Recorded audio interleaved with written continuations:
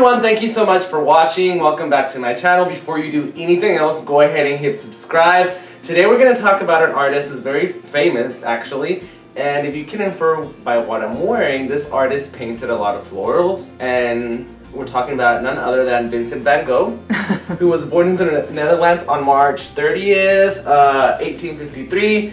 And he died at the age of 37 on July 29th, 1889. He was a post-impressionist painter. So now let's get straight into the video. My top 10 favorite Van Gogh paintings. In no particular order, but number 1 is Still Life vase with 15 sunflowers. Now his plan with this set of paintings was to create a whole dozen to decorate his studio because a fellow artist was going to go visit him, which was Gauguin. So he wanted to decorate the room for him. Unfortunately, he only was able to create 4, one of them which was destroyed in a fire. So there's only 3 of these sunflower paintings. Why can't they do the other 8? Because he died? No, yeah, well, these were painted in 1888 and he died in 1889, so yeah, that might have been why. Oh! But Gauguin got there before that happened. When Gauguin got there, he only had 4 paintings. Oh, okay, got it. And then number 2 is Skull of a Skeleton with Burning Cigarette, painting from 1885 to 1886, which I think it's one of his paintings that looks so different from the rest of his work because it's very, dark in color, and Van Gogh's choice of color were always very bright and things like that, and this one's not the case. This one is now in the Van Gogh Museum in Amsterdam. I always wanted to go to Amsterdam. But number... Hashtag. Please somebody invite me.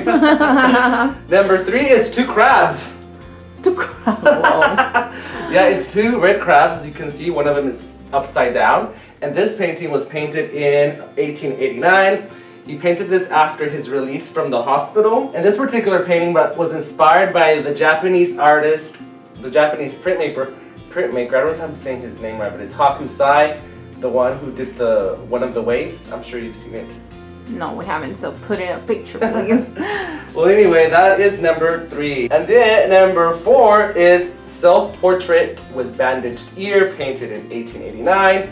And this painting I like because it obviously captures that moment that Van Gogh is known for, which was cutting off his ear. Cray. It's believed that he cut it because Gauguin and him got in a fight, and he later cut off his ear and then he gave it to a prostitute. Oh gosh. So they say. Oh. And what a gift to get, right? Yeah, right? Don't ever fight with me. Number 5 is Bedroom in Arles, painted in 1888. I love this one. Yeah, but did you know there were 3 different versions? No. Yeah, he did 3 different ones. 1 in 1888, 2 and 3 in 1889. The color on the second one has a little bit more teal, and then the third one, some of the paintings that are on the background of the bedroom are a little bit different. Oh. Also, the artist Roy Lichtenstein created his own version of the bedroom, which I love. Yeah. So, and then number 6, Van Gogh Self-Portrait.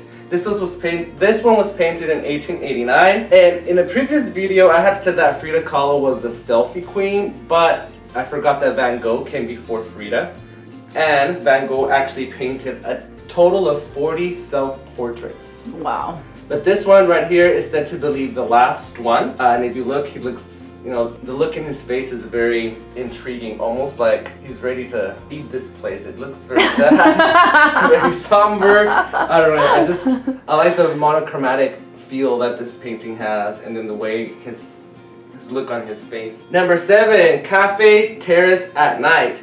This painting is one of his paintings that's not signed, but they know that it's his because of the letters that he wrote to his brother Theo. And I even have, my sketchbook has this on its cover. So this painting is basically a night out in the cafe that he frequented when he lived in Arles, I believe. I think that's where that's from. For 8, Night Cafe, painted in 1888. And this painting is actually owned by the University of Yale. But what I like about this painting is that if you see the way the light is shining, it's almost mimicking the stars in the painting Starry Night, which I don't know if it's on this list or not. Oh, it better be.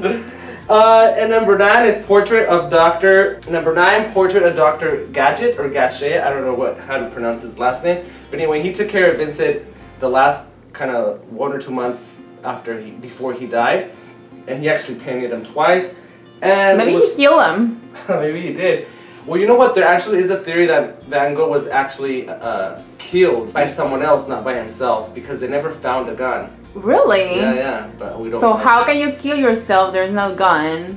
They said that there was, you know how he wasn't all there? There was people who kind of like mocked him and gave him a hard time.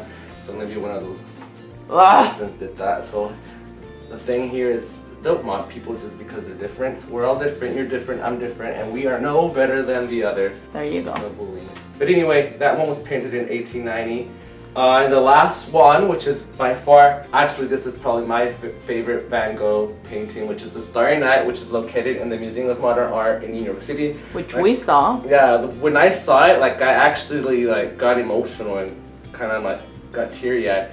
It's just so, it's so interesting to study a painting for so many years, and then when you finally get to see it, it was just a very significant moment for me. I thought it was gonna be bigger, to tell you the truth.